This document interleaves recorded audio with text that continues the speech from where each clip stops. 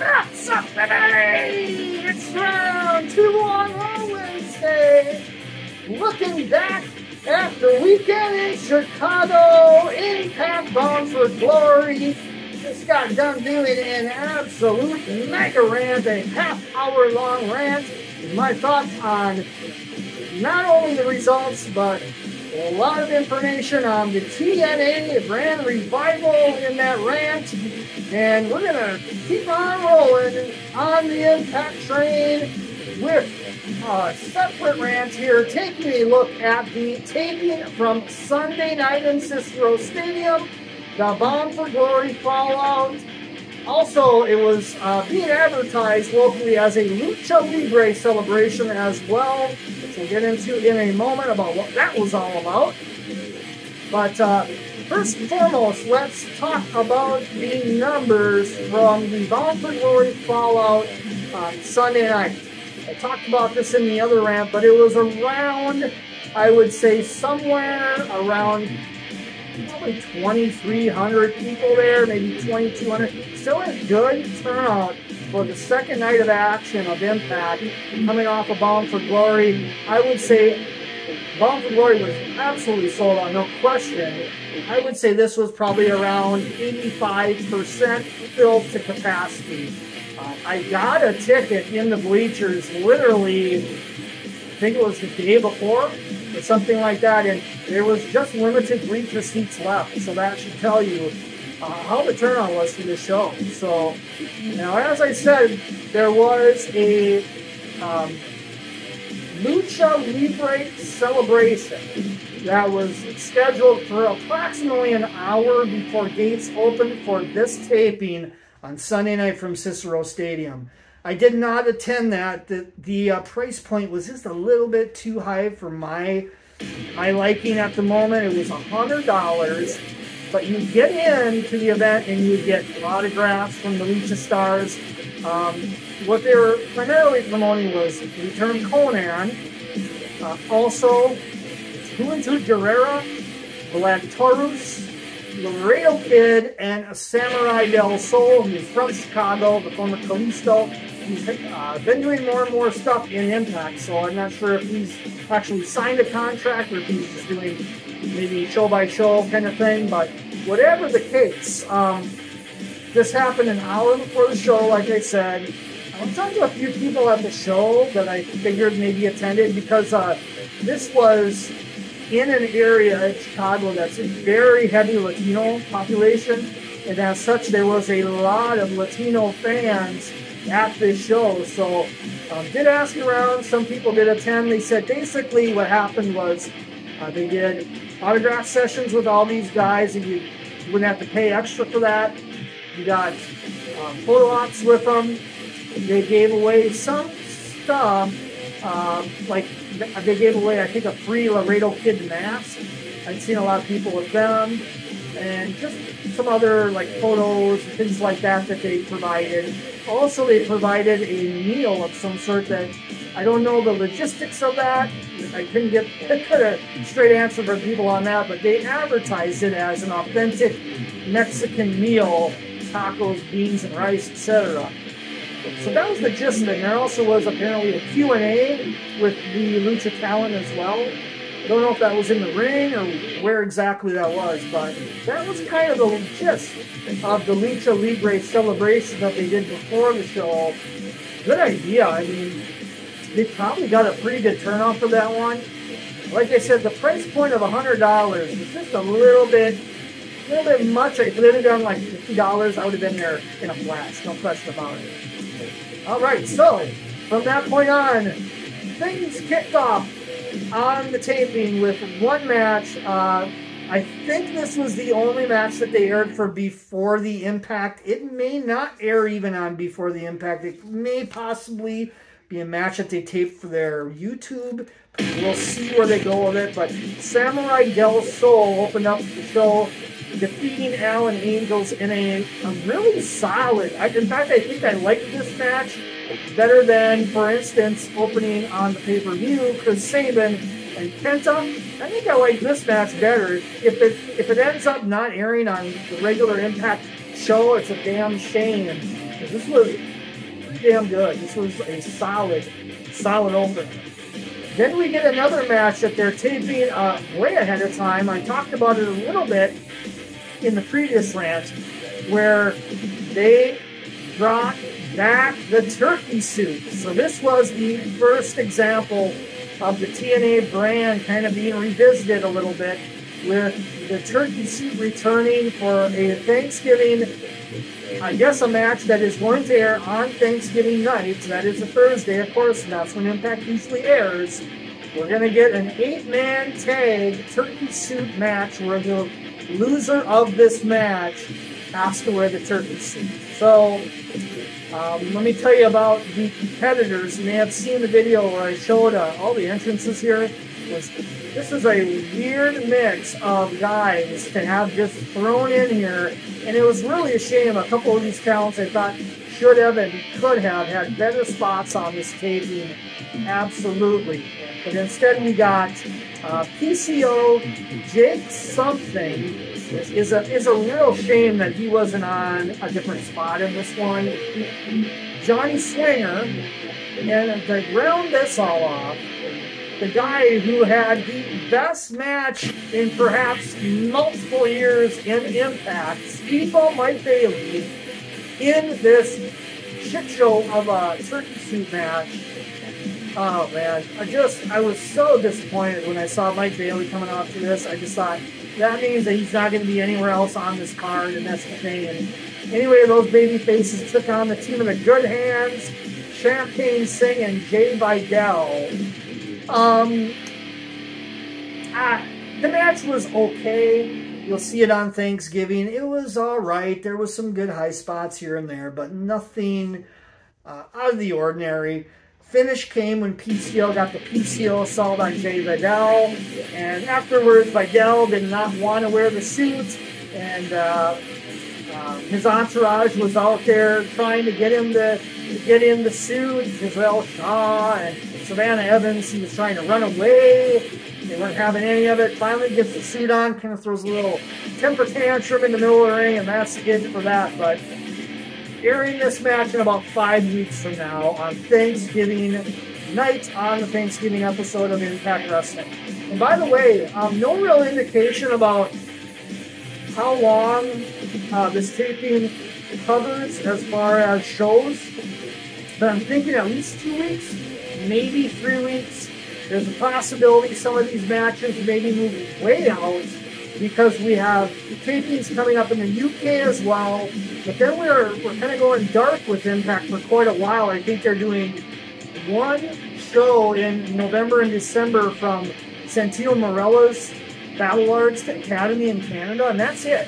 So some of these matches could air down the road, or very well it's possible maybe just the next few weeks they air a lot of this stuff. I don't know, we'll see.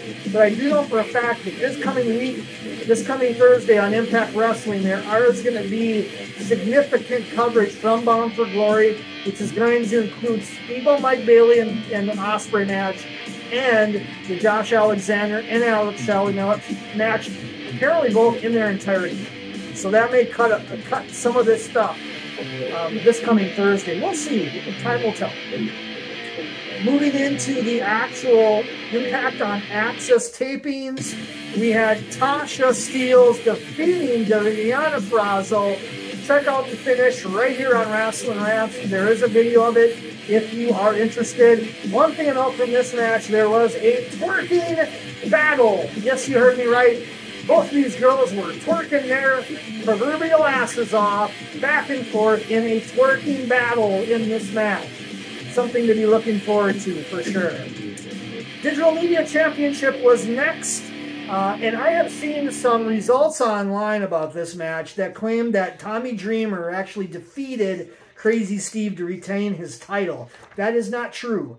What happened was Crazy Steve defeated Tommy Dreamer by disqualification when Tommy Dreamer stole Crazy Steve's fork and then effectively forked Crazy Steve. He got blood. It was what it was, but that was a disqualification finish, which My impression is they'll probably have this match again at Hard to Kill in the rematch for the Digital Media Championship. Brian Myers was up next against Joe Hendry. Decent match. Myers won. I don't really know what else to say about it other than it was just kind of there. I think Alicia, or I can't remember who exactly distracted Henry in this match. It may have been Moose. Don't quote me on that, but somebody got involved in this match, and I just cannot remember for the life of me. I don't think it was not Matt Cardona. He was not on the show, but Myers did defeat Henry in this one. Then we got to Eric Young in there against Eddie Edwards. Eric Young did defeat Edwards. Another match here where you can see the finish on Rascalz Rants in the video here. Basically, Alicia Edwards tried to distract Eric Young. It didn't really work. Eddie Edwards got distracted instead, and Eric Young won. I think he may have a low blow at Edwards or hit him with a cane or something along those lines here in this match. Then we get to Dirty Dango and Oleg Prudius, the former Vladimir Kozlov, a team I am not a fan of at all, against two jobbers. One guy I could not get the name of. The other guy was local talent Storm Grayson. Now, I think the other talent was a local talent from Chicago as well, so just be on the look for that down the road. They got completely squashed in this match, mostly by Prudius. Dirty Dango basically did like commentary during the match, so it was more or less a handicap match. Then we get the World Championship match, kind of in the middle of the show. Impact World Champion Alex Shelley against the recently and turning more and more as time goes on, heel Jonathan Gresham, who did a lot of heel tactics in this match, choking out Alex Shelley with his wrist tape. There was a lot of eye pokes and shit like that. So Gresham is full-on healing at this point. Really good match, though. This was the first really standout match of this show. I would give it a solid 3.5 stars, no question. This was real good. You really got to check out this match, no doubt. Shelley over Gresham to retain his championship. Up next was Moose in there against Heath Slater. Not a good match at all. Brian Myers did cost Heath the match. He did interfere. Moose won. Then Moose and Myers attack Heath after the match. Rhino comes out, spears Myers or gores Myers. Obviously, we're seeing a tag match here with Heath and Rhino against Moose and Brian Myers coming up, probably at Hard to Kill as well. The tag championships were on the line next as Ace Austin, Chris Bay, Team ABC, defeated Kenny King and Shelton Jean to retain the championships in a very just kind of their match. I think at this point in the show, after the Moose and Heath match, I was looking for something a little more bombastic, and this match was not that.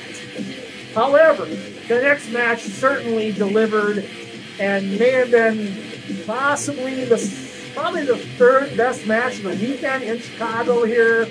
This was a Lucha Libre Rules 6-man tag match.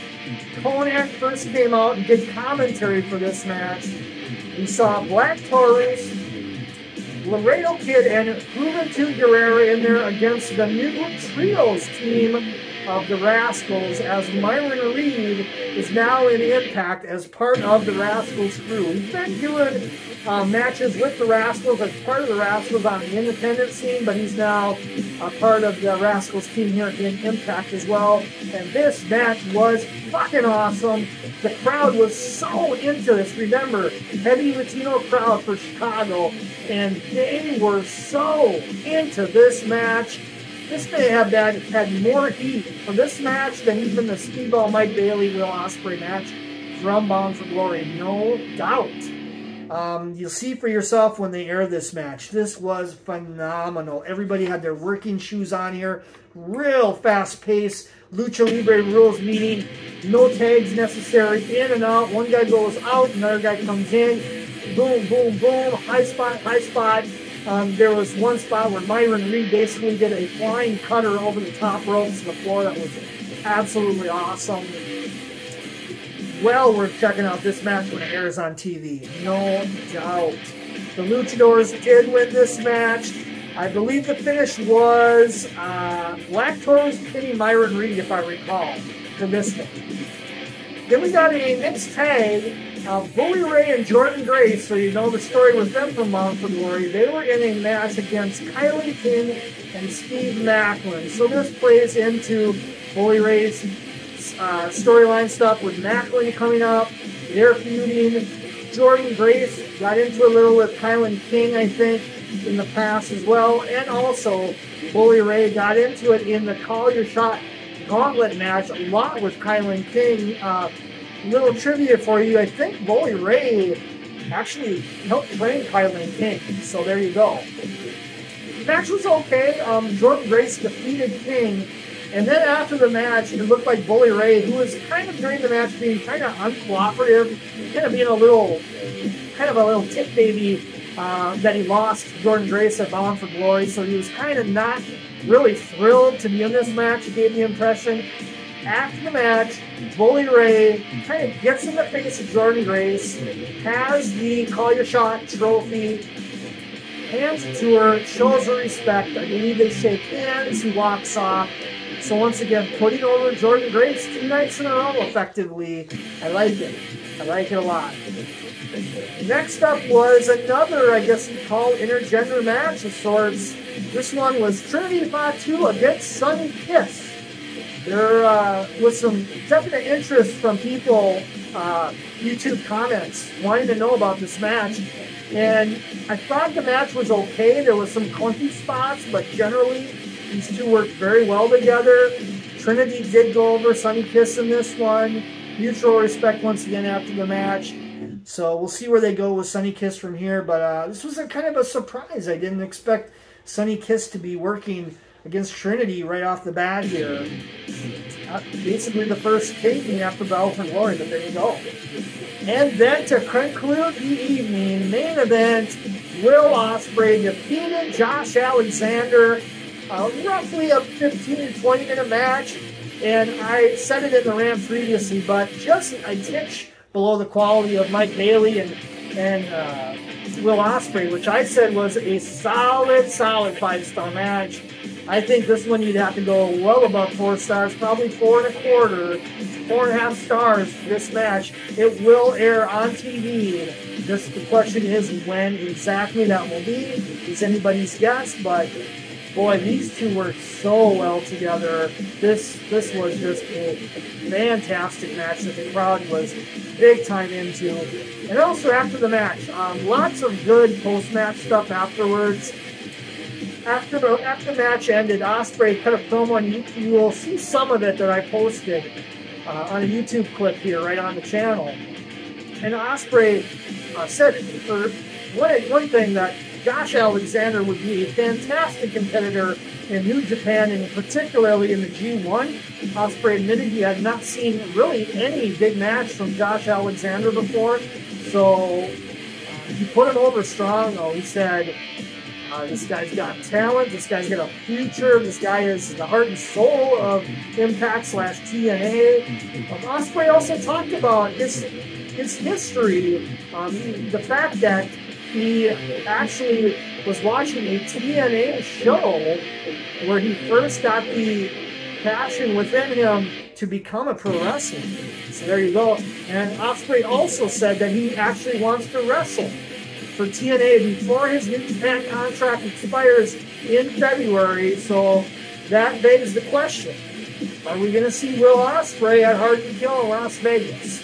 Hopefully. It's possible. It's a week after Wrestle Kingdom in Tokyo, so it's very possible he could be a part of Hard to Kill in Las Vegas. And if he does, I would love to see a rematch with Mike Bailey. I think that would be my first choice. But you could just as well do another match with Josh Alexander. You could get him in the hunt in the world title match. There's a lot of possibilities there. Also, Josh Alexander said some stuff about Ospreay as well. They're basically teasing another match, saying, let's do it again. Had a great time. Put over Ospreay as one of the best wrestlers in the world. Mutual respect. Great way to end this show. What This was one of the better Impact TV tapings I've been to. There was a few lows in the taping, but the Ospreay Josh Alexander match, this Alex Shelley Jonathan Gresham match, that Lucha 6-man tag match. Oh, great stuff. Really looking forward to checking out these shows when they are on TV coming up. No doubt about it. All right, everybody, that covers Bound for Glory's Fallout. Who knows when this stuff will all air? I think some of it will start this Thursday on Impact, continue on at least probably next week as well.